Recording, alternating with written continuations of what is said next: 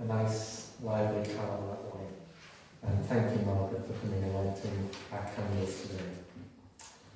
We're going to turn to our Bible reading for today, which is taken from Matthew chapter 1, verses 18 to 25.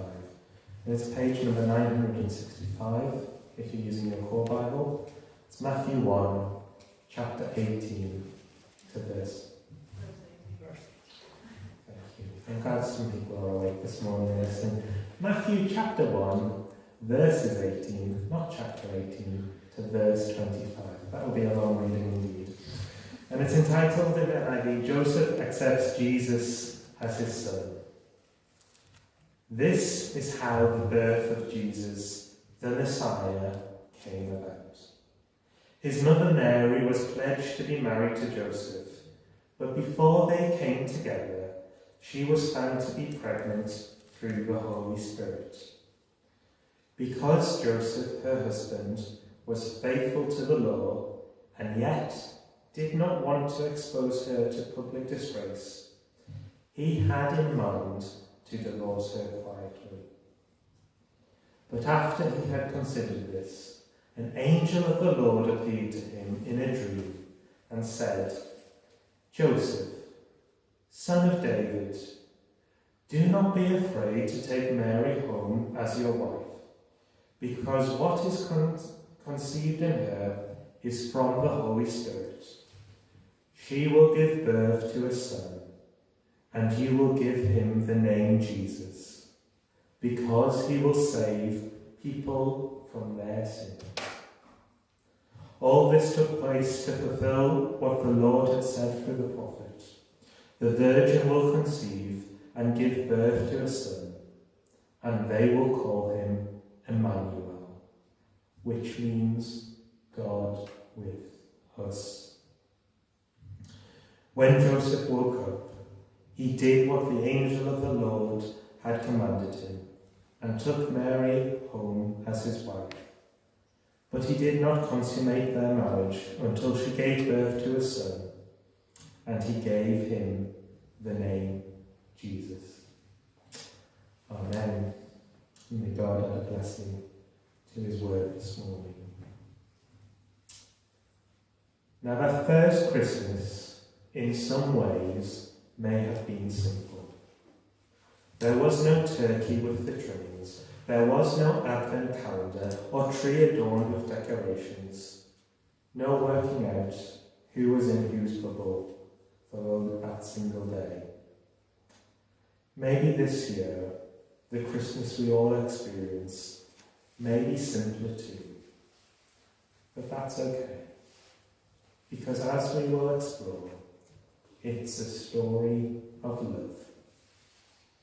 So far in our Advent series, we have considered the hope we celebrate at Christmas, how for generations the Messiah, Jesus, was expected, and we had that sense of anticipation, that waiting.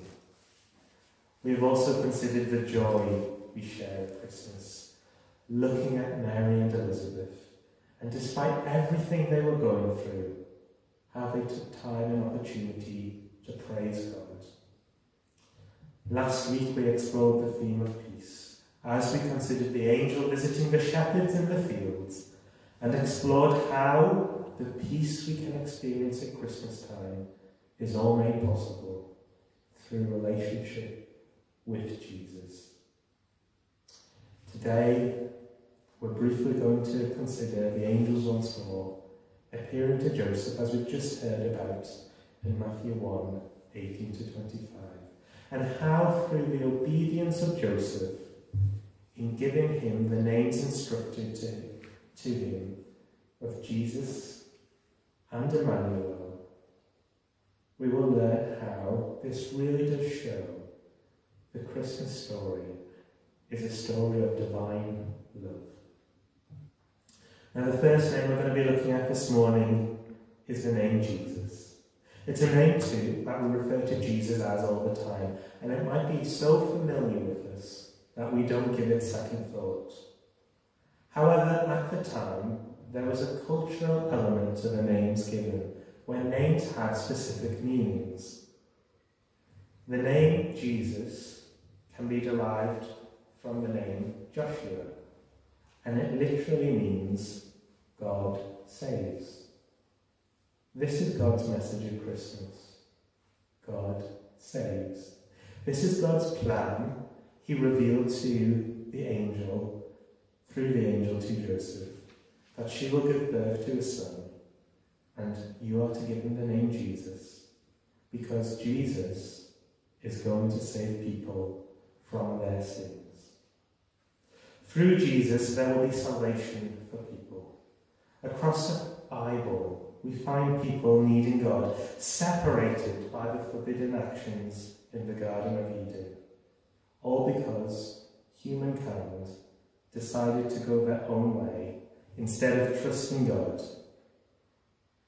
Since then, there was a hope promised to Abraham, and we see leaders, we see judges, we see kings, we see prophets, leaders, rulers of nations, good and bad, all turning away from God. It all comes back to this fallen human condition. And we see this in Joseph, in our Bible reading, naturally wanting to do his own thing and not stopping to listen to what God wanted to do. In verse 19, we see Joseph is looking for a quiet divorce, finding his own solution. But it is God who intervenes. It is God who sends the angel. The story shows that salvation is not coming from man or any scheme that we can have. We can't find our own way out. Instead of any plan Joseph may make, we see salvation comes from the Lord.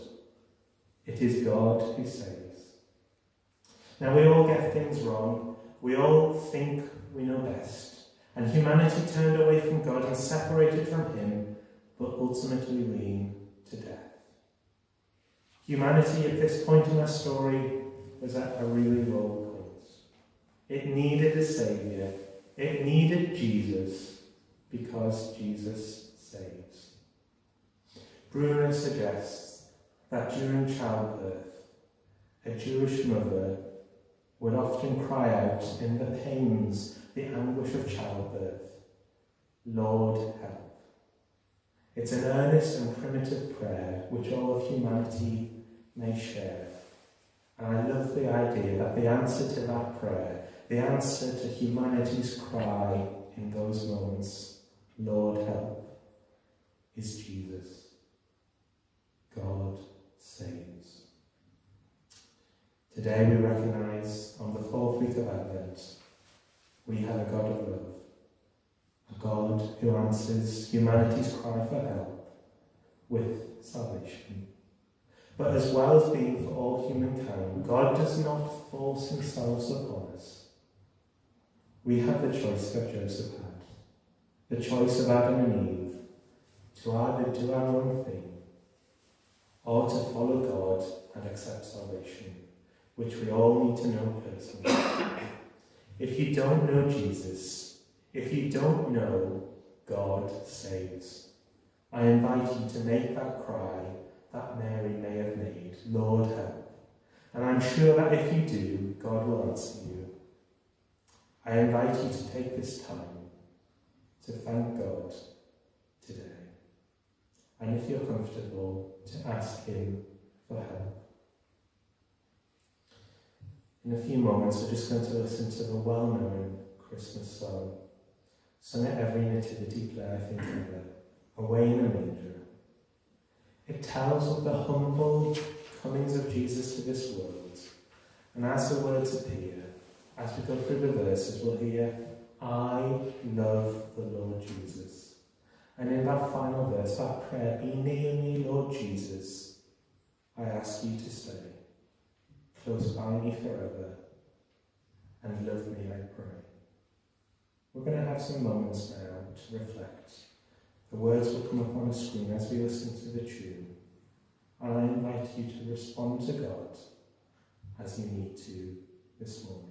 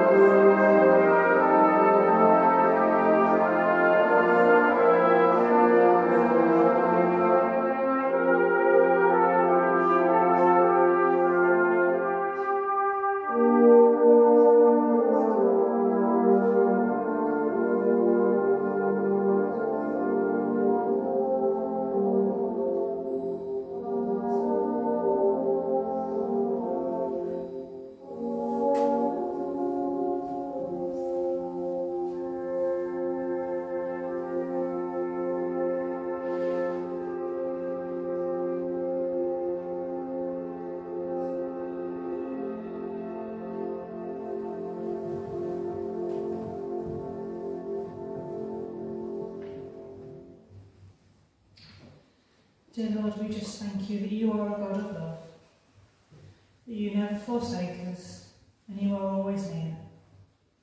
Accept our prayers this morning, Lord. Help us to know you are there. Take us in your arms and comfort us. Lord, we thank you for all you do each day. Amen. So each week, due to social distancing and restrictions, we have been limited by what we can actually do live in the building, and it's a real shame because I think, you know, sitting and watching things is not the same as being involved in things, and we're just really sad that we've not been able to do that. So we've been blessed to watch lots of items on the screens and things like that, and I was really thinking about, you know, could we do something live? What can we do that doesn't involve blowing an instrument, singing? I didn't want to break dance because I know Chris is obsessed with that at the moment. And I was like, what else can we do? And I was like, well, maybe I could do a timbrel routine because I've done timbrel routine since I was 7, and I was like, but do I really want to do it on my own? And does the choir even like timbrels? And I was like, it's a way to sort of put people off. And I just thought, actually, I've realised this on Friday afternoon, and then since then it's been a whirlwind. So instead, we've been blessed to have help from the Salvation Army's music department, who have provided free resources. And this week I found a really interesting video because I found one of my friends in it. And the blessing of technology is that many new things have been developed. We've seen some choirs that have been put together, singing companies that have been put together. But this is a quartet, an a cappella quartet of the song Deck the Halls. And by the wonders of technology, my friend called Seb is actually singing all 4 parts. So this is just a nice light-hearted carol for you to just enjoy as you see Seb sing Deck the Halls.